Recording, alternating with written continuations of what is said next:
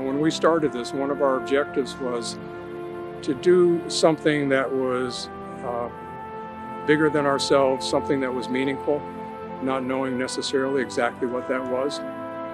It turned out to be a bike ride across the country.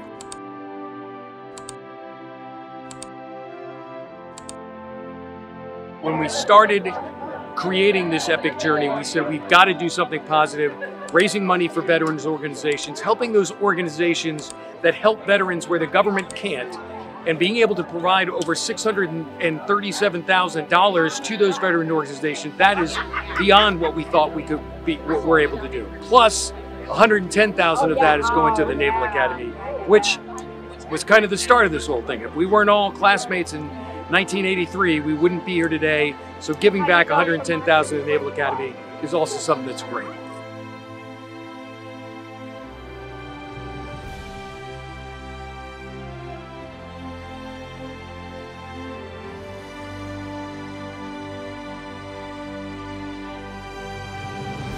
It was really wonderful to be able to make a loop around the yard.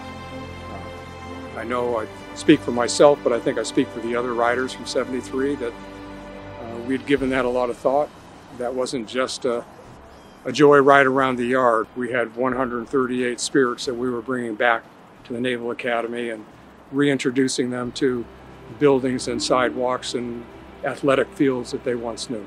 So it was very meaningful for us.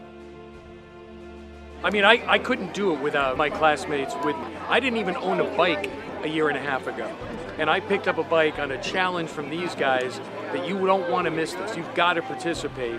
And we worked out together in all parts of the country on an app, challenging each other, pushing each other so that we could all be properly ready. And then once we got on the ride, if somebody had a flat tire, 2 guys were there to change the tire.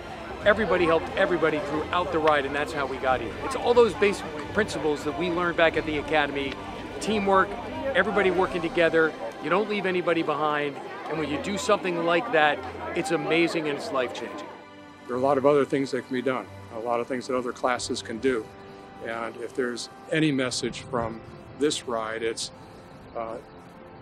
think big about it. You know, our challenge to the other classes is that you know, we put a marker in the ground, but it's up to them to raise the bar, and we want them to raise the bar. We want this to just be the beginning.